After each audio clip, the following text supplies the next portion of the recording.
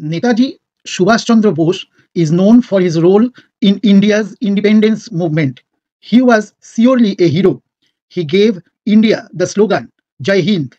He raised the first Indian National Army, Azad Hind Fauj, in 1943 and started an armed war against British with the help of Japan, the Axis ally with Germany and Italy. The contribution of Subhash Chandra Bose was sidetracked in the Indian freedom struggle history. He had been denied his rightful place in the annals of Indian history. There are many theories of his ploy set up by Netaji himself to hoodwink Allied forces and reach a safe place to continue his struggle. This means that official plane crash incident at Formosa was concocted story and he did not die on 18th August 1945. All theories must stand the test of investigation. Here, I have just presented various findings and claims by different eminent persons after research and some facts from historical events to show the extent of negligence and injustice inflicted on this patriot of all time India ever gave birth.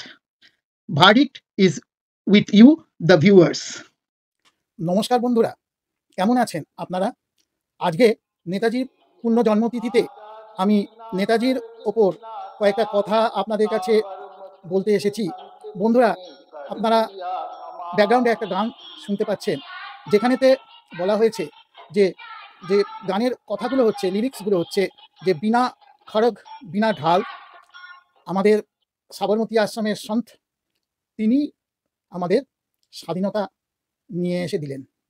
বন্ধুরা, একটা জিনিস আপনারা স্মরণ করুন, একটা কথা, সেটা হচ্ছে যে ভারতবর্ষের স্বাধীনতার যে সংগ্রাম, সেই সংগ্রাম থেকে সবাই বাদ চলে গেলেন। ক্ষুদিরাম থেকে আরম্ভ করে রাসবিহারী বোস, তারপরে বাঘা যতীন, ভগৎ সিং, চন্দ্রশেখর আজাদ, এরা সবাই বাদ চলে গেলেন। রয়ে গেলেন কি কারা? না, গান্ধীজি, তার অসহযোগ আন্দোলন, তার অহিংস আন্দোলন এবং নেতৃত্ব আমাদের প্রথম প্রধানমন্ত্রী জওহরলাল নেহেরু। এরা তো বাদ চলে গেলেনই। বন্ধুরা, সবথেকে বড় কথা সেটা হচ্ছে আমাদের নেতাজি সুভাষচন্দ্র বোস, যার দেশমাতৃকার জন্যে যে বিশাল ত্যাগ, বিশাল পরিকল্পনা, সমস্ত কিছুই, সব কিছুই বাদ চলে গেল আমাদের ভারতের স্বাধীনতা সংগ্রামের ইতিহাস থেকে। এবং শুধু তাই নয়, ভুলিয়ে দেওয়ার চেষ্টা হয়েছে। আমরা নেতাজি সুভাষচন্দ্র বলতে ছোটবেলায় ইতিহাসের বইয়ে পাতায় খুব অল্প পড়েছি। আসল জিনিস আমরা কি জেনেছি? আমরা জেনেছি যে তার এই বহিরাঙ্গের ব্যাপারগুলো, মানে ওপর সমস্ত। এবং শুধু তাই নয়, যতগুলো এনকোয়ারি কমিশন বসেছে, সমস্ত এনকোয়ারি কমিশনগুলো বসানো হয়েছে শুধু তদানীন্তন সরকারগুলোর তাদের কথাকেই এই কমিশনের মাধ্যম দিয়ে বলানোর জন্যে, এবং যে কমিশনগুলো কোনোদিনই কোনো সিদ্ধান্তে আসতে পারেনি।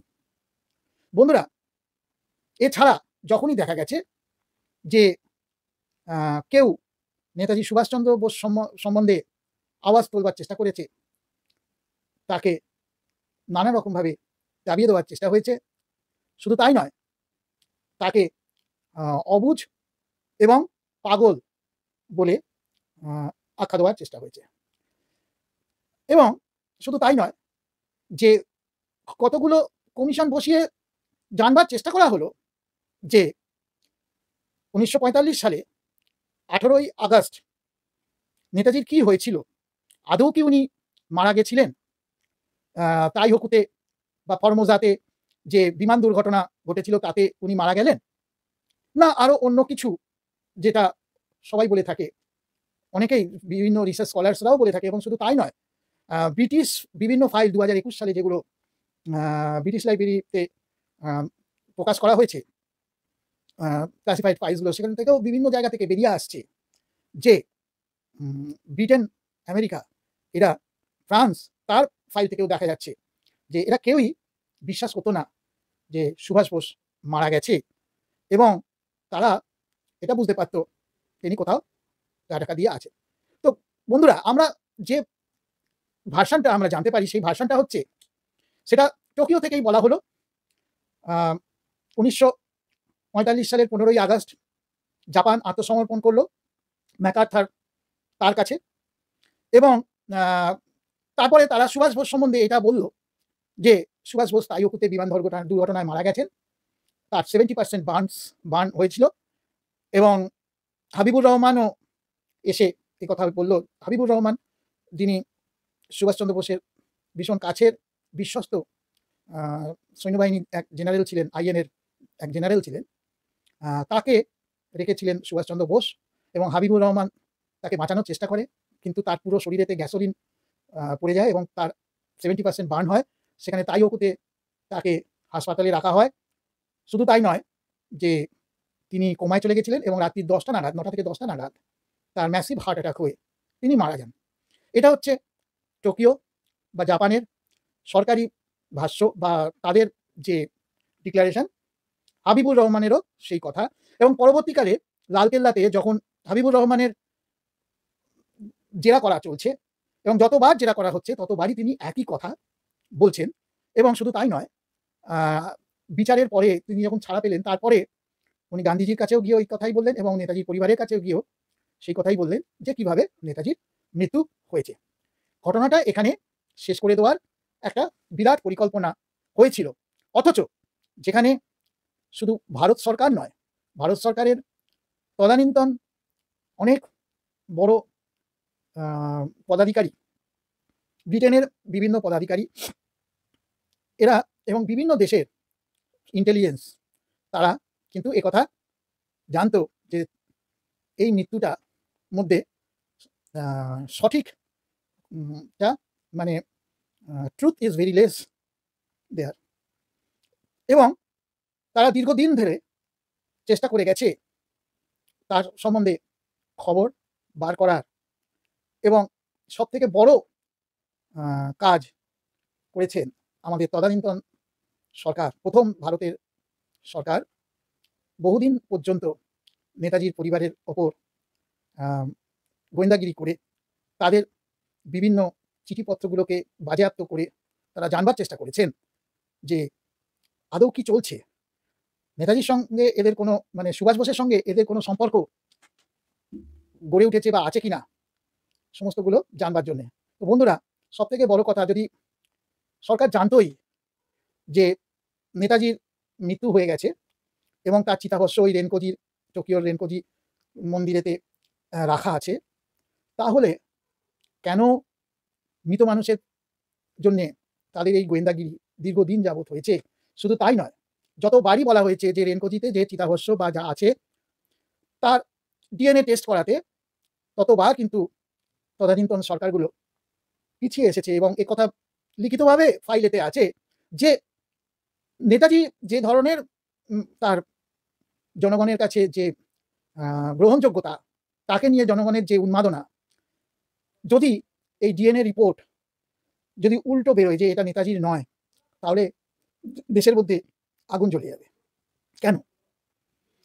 তারপরে বিভিন্ন সময় দেখা গেছে যে নেতাজির উপস্থিতি সম্বন্ধে অনেক তথ্য প্রমাণ পরবর্তীকালে বিভিন্ন জায়গা থেকে উঠে এসেছে।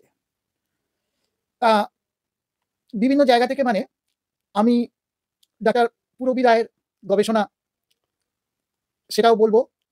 তিনি অনেকগুলো মানে উনি মস্কোয় থাকাকালীন অনেক আর্কাইভাল ডকুমেন্টস ওনার নজরে আসে বা উনি শোনেন, যেগুলো থেকে প্রমাণিত হয় নেতাজি 1946 সালেও বেঁচে আছেন এবং মস্কোতে রয়েছেন, যেখানেতে একটা আপনার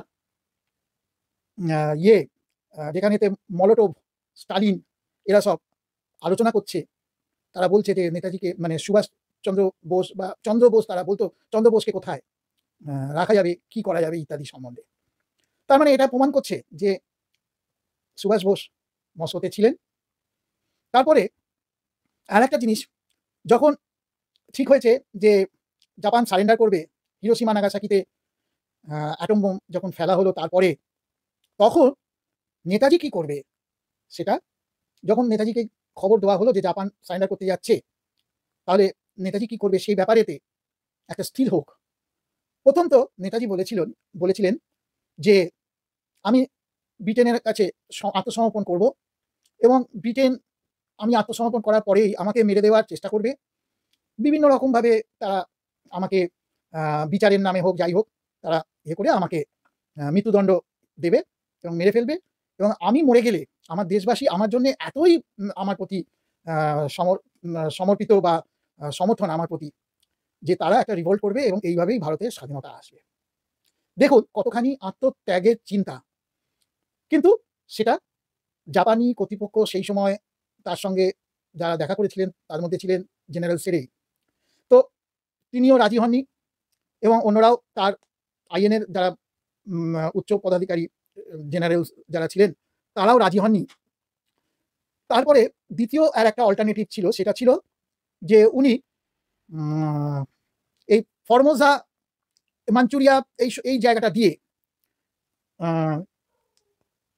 উনি চলে যাবেন, চলে গিয়ে উনি রাশিয়ার মধ্যে যাবেন এবং রাশিয়ার কাছে রাজনৈতিক আশ্রয় নেবেন, এবং পরবর্তীকালে উনি আবার একবার চেষ্টা করবেন যে ব্রিটেনের বিরুদ্ধে ভারতের স্বাধীনতার জন্য আর একভাবে অন্য অল্টারনেটিভ উপায় কিছু করা যায় কিনা আগামী দিনে। আর লাস্ট আর একটা ছিল, সেটা হচ্ছে যে জাপান ব্যবস্থা করে তাকে নিয়ে চলে যাবে এবং তাকে এমন একটা নিরাপদ স্থানে পৌঁছে দেবে যেখানেতে তিনি এই মৃতশক্তির জানতে পারবে না সেই রকম জায়গায় উনি থাকবেন এবং পরবর্তী পদক্ষেপ উনি ঠিক করবেন। তা বন্ধুরা, অ্যাকচুয়ালি উনি এটাই ঠিক করেছিলেন যে ইয়াকুব মালিক রাশিয়ান অ্যাম্বাসেডার ছিল জাপান এবং তার ওই জায়গাগুলোতে, জাপানের অধিকৃত জায়গাগুলোতে, যেখানেতে উনি করবেন কি, যার কাছে উনি সারেন্ডার করবেন, এবং উনি চেষ্টা করবেন যাতে স্টালিনের কাছে পৌঁছানো যায়, স্টালিনের কাছে যাওয়া যায়। তার কারণ হচ্ছে স্টালিন কিন্তু তাকে এর আগে সাহায্য করেছিল, যখন উনি কাবুলের থ্রু দিয়ে উনি রাশিয়া চলে এলেন, রাশিয়া থেকে ওনাকে জার্মান পৌঁছে দেওয়ার জন্য রাশিয়াই ব্যবস্থা করেছিল, এবং সেখানেতে হিটলারের সঙ্গে আপনারা জানেন যে তার অনেক দিন বাদে অনেক চেষ্টার পরে সাক্ষাৎ হয়, কিন্তু হিটলার তাকে সেভাবে সাহায্য করেনি, শুধু তাকে এটা কথাই বলেছিল যে তোমার যে উদ্দেশ্য ভারতকে স্বাধীন করার, সেই উদ্দেশ্যটা তোমার একমাত্র সফল হতে পারে জাপানেতে গেলে, এবং যেখানেতে তুমি চলে যাও, এবং তার যাওয়ার জন্য ব্যবস্থা করেছিলেন। এবং সেখান থেকে উনি জাপানে আসেন এবং জাপানেতে এসে এক বিশাল বাহিনী পান, যে বাহিনী ছিল মানে রাসবিহারী বোসের তৈরি করা ইন্ডিয়ান ন্যাশনাল আর্মি, সেই বাহিনী তাকে রাসবিহারী বোস সমর্পিত করেন, এবং তিনি তার প্রধান হিসেবেতে তারপরেতে আজাদ হিন্দ বাহিনী তৈরি হয়ে ইত্যাদি আজাদ হিন্দ সরকার হওয়া, এ ঘটনা আপনারা সকলেই মোটামুটি ইতিহাসে পড়েছেন, ইতিহাসে নিজেরাই পড়েছেন, জেনেছেন। আজকে যে সোশ্যাল মিডিয়ার দৌলতে বা আপনাদের নিজস্ব গবেষণা ইত্যাদির দ্বারা আপনারা জেনেছেন, যদিও আমরা পাঠ্যপুস্তকে সেই সময় আমার যা বয়স, সেই বয়সেতে আমরা কিন্তু কিছুই জানতে পারিনি, আমাদেরকে জানতে দেওয়া হয়নি। তো যাই হোক বন্ধুরা, এই যে বিনা খড়গ বিনা ঢাল সাবরমতী আশ্রমের সন্ত, যিনি আমাদেরকে ভারতের স্বাধীনতা এনে দিয়েছিলেন, তো একটা জিনিস আপনাদের কাছে আমি বলি, যেটা বললে আপনারা বুঝতে পারবেন যে ভারতবর্ষ কিন্তু স্বাধীনতা নিয়ে আসার জন্যে এবং সেটা ত্বরান্বিত করার জন্যে সুভাষ বোসের প্রত্যক্ষ এবং পরোক্ষ বিশাল যোগদান রয়েছে। যখন লালকেল্লাতে 3 জনের বিচার চলছে, আইএনের 3 সেনাপ্রধানের বিচার চলছে, তার মধ্যে হাবিবুর রহমান মুসলমান, তারপরেতে হচ্ছে আপনার ঢিলো, আর আরেকজন হচ্ছে সেগাল। এই 3 জনের বিচার চলছে।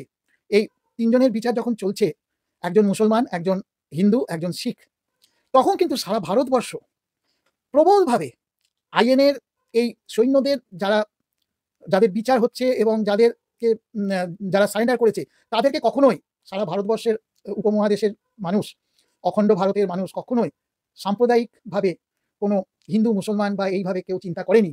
তখন 3টে ধর্মর মানুষ ভারতবর্ষের স্বাধীনতার জন্যে তাদের প্রাণ বিসর্জন দিয়েছে। 27,000 আইএনএর সৈন্য প্রাণ দিয়েছিল। তো এটাই তাদের কাছে বিরাট, এবং তাদের যে তারা রাষ্ট্রদ্রোহী নয়, তারা হচ্ছে রাষ্ট্রের জন্যে আত্মবলিদান করা মানুষ, এবং সেটাই জায়গায় জায়গায় বিভিন্নভাবে বিভিন্ন জায়গায় বিক্ষোভ তৈরি হয়ে গেল।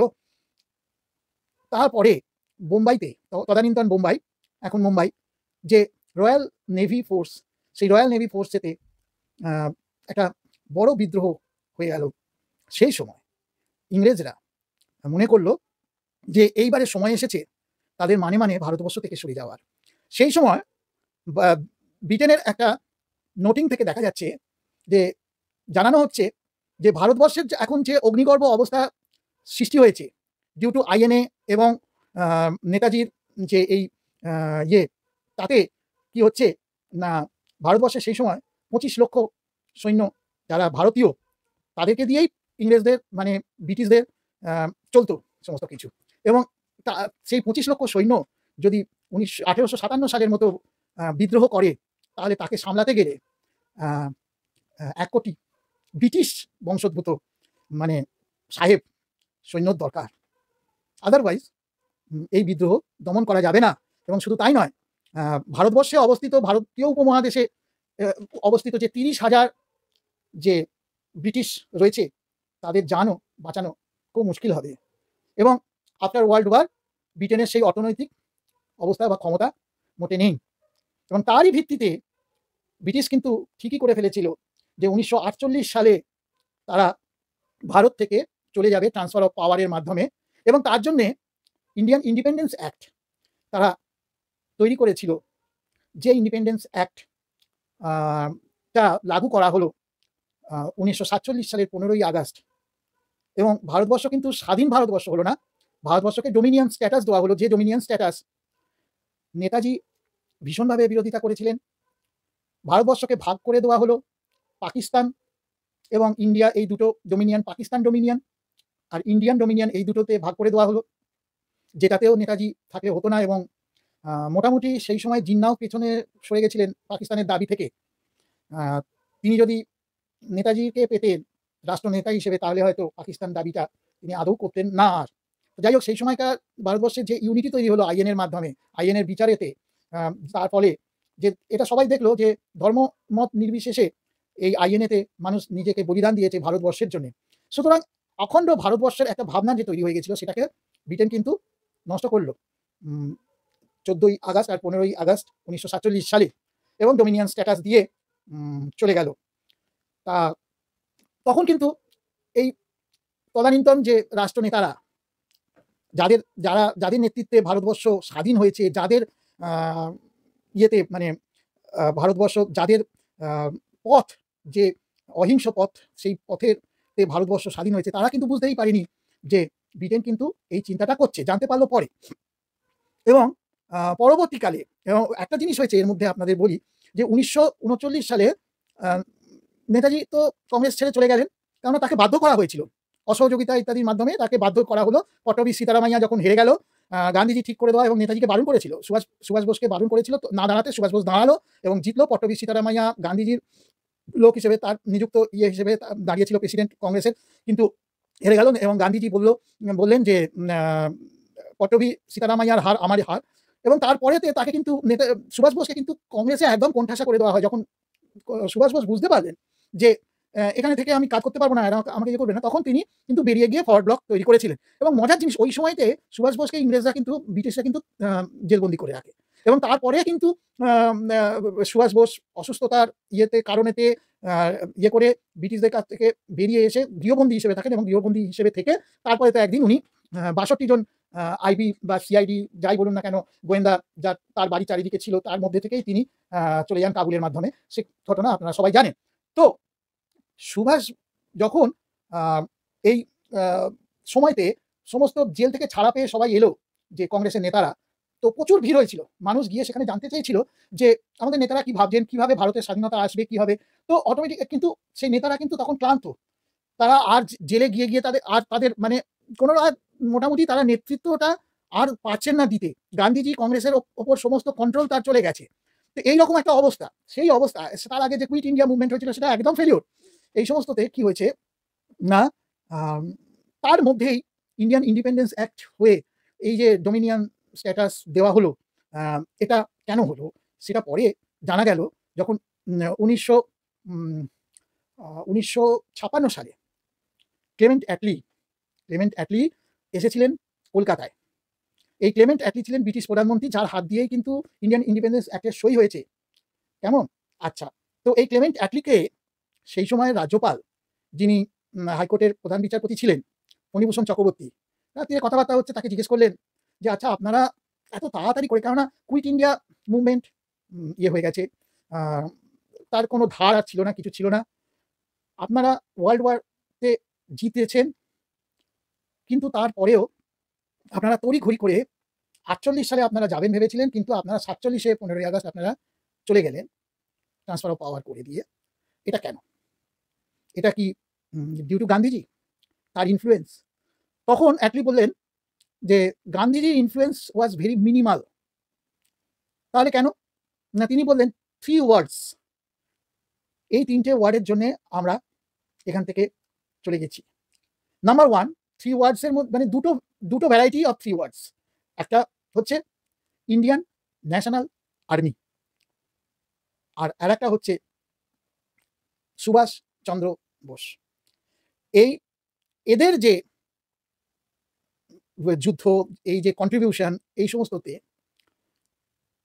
ভারতবর্ষ সামলাবার মতো আমাদের আর অবস্থা ছিল না। আমরা ভারতবর্ষকে রাখতে পারতাম না, আমাদের এখান থেকে প্রাণ নিয়ে পালানো অবস্থার সৃষ্টি হতো। বন্ধুরা, তাহলে বুঝতেই পারছেন যে ভারতবর্ষের স্বাধীনতার জন্য কার অবদান। এবং শুধু তাই নয়, ভারতবর্ষের প্রথম যে আজাদ হিন্দ সরকার তৈরি হয়েছিল, সেই আজাদ হিন্দ সরকারের সমস্ত কিছু ছিল, একটা সরকারের যা যা থাকে, ডাক ব্যবস্থা থেকে শুরু করে ব্যাংক থেকে শুরু করে সব কিছু, তার ইনফ্রাস্ট্রাকচারগুলো ছিল। এবং শুধু তাই নয়, আগে জানতাম আমি 9টা দেশ, এখন যেটা জানতে পারছি 11টা দেশ এই আজাদ হিন্দ সরকারকে স্বীকৃতি দিয়েছিল, যে সরকারের নিজস্ব কারেন্সি ছিল, ইত্যাদি অনেক কিছু। তো বন্ধুরা, ভারতের প্রথম রাষ্ট্রপতি বলুন, প্রধানমন্ত্রী বলুন, যাই বলুন, মানে রাষ্ট্র নেতা, এবং কিন্তু এই রাশিয়াতে কিন্তু এই আজাদ হিন্দ সরকারের একটা এম্বাসি ছিল, যেটা পরে জানা গেছে যে স্টালিনের সময়। তো সেটা হচ্ছে সুভাষ বোস, এবং Subhash Bose was the number 1 enemy of British. এটা কিন্তু ব্রিটিশরাও স্বীকার করেছে, এবং পরবর্তীকালে ফাইল থেকে দেখা যাচ্ছে ব্রিটিশরা বলছে যে যদি সুভাষ বোসকে পাওয়া যায় তাহলে কি করা হবে। তখন সেই ফাইলেতে বলা হচ্ছে যে সুভাষ বোসের বিচার কিন্তু ভারতবর্ষের মাটিতে করা যাবে না, তাকে বিদেশে নিয়ে গিয়ে বিচার করতে হবে। এবং শুধু তাই নয়, বরঞ্চ সুভাষ বোসের সঙ্গে বন্ধুত্ব করতে হবে। আমার ভিডিওটা এখানেই শেষ করছি। আসুন আমরা সবাই মিলে বলি জয় হিন্দ।